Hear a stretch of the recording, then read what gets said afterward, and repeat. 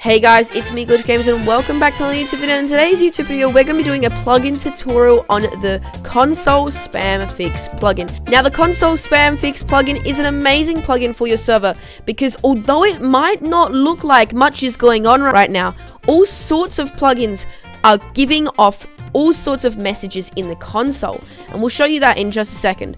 So what this does is it actually it fixes console spam. If there's a certain plugin that is spamming your console out, you can actually remove that spam just by changing a few things from within the config. And it's actually quite an amazing plugin because it can actually make your server run smoother, because when you've got all that console spam, your server is actually, it's using up all of its resources to send out all of this console spam, which depending on if you've got depending on what it might be, that could be hundreds of messages coming through every second. Now, if you've got hundreds of messages coming through every second, I recommend you go and check out what's wrong with your plugin, because that's definitely not normal, but in some cases it can be. So this will actually really make your server performance much better, and also, of course, make it easier to read the console, because when you're getting the console flooded with all of this spam, it's hard to find messages that you're actually looking for. Anyways, guys, let's get right into the config.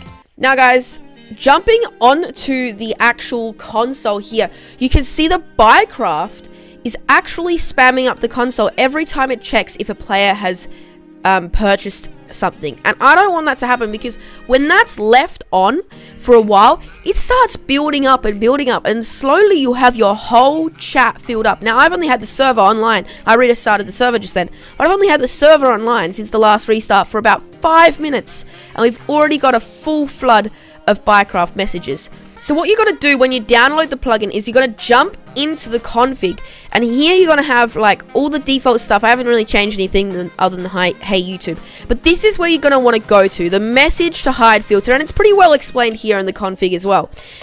So what you put it here is you're going to go into the console and see what your message is. Now, what it does, it'll block all messages with something in it. So if I just put A, so if I change hey YouTube to A, all messages that even just have a single A in them will not go through the console. So if I wanted all Bycraft messages like this to be blocked, I would put Bycraft there, and that would block all the messages from Bycraft. But because I've also got successfully queued player check, I need to make another one. So how we're going to do that is we're going to enter dash, then put one of these, and then you enter your message. So that's going to be this. So I'm just going to do successfully queued player, queued purchase, and then I'll do it like that. And then everything that contains successfully queued purchase will be removed, which is obviously all from Bycraft. Now, I don't actually want all Bycraft messages to be removed, because if someone purchases a rank or something from my server, I don't want that to be removed. So I'm actually going to go a little bit more specific and add the fetching all due players and the fetching all due players one found, or yeah, that one. So we'll copy and paste this, put it in here, and we'll make an enter dash, then there, and then we'll get the other one. And then, because if there's 2 players online, it'll say 2 found, so I want that just to be a bracket.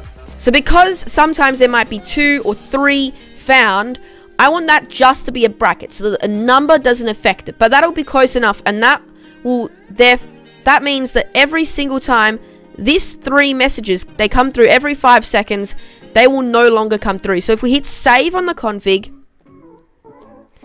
and you'll see they're coming through every 5 seconds. There's going to be another one coming through any moment now. There you go, another one came through.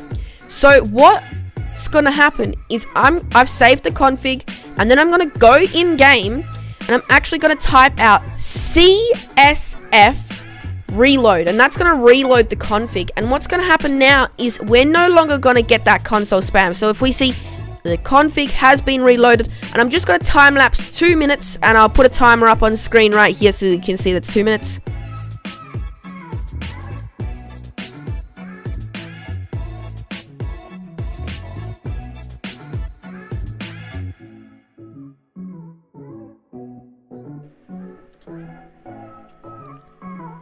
Okay guys, so it's been pretty much 2 minutes now, and as you can see, another message hasn't come through, and they used to come through like every 10 or so seconds.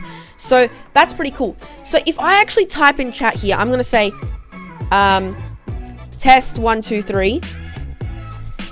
That comes through in console also, test 1 2 3, and when someone speaks. So say I want to filter, this is just for an example, you probably wouldn't do this in reality.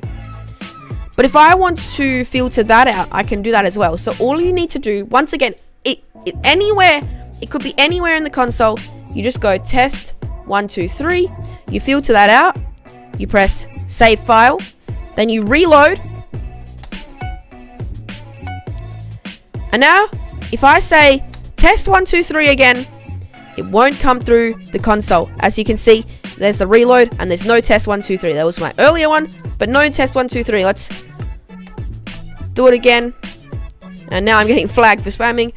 And now if we go, as you can see, there's the matrix message for spamming, but no test 1 2 3. So anything that you put into here, if you put A, then nothing with an A will come through. So obviously you're not going to put short things through. Try and put it as detailed as you possibly can.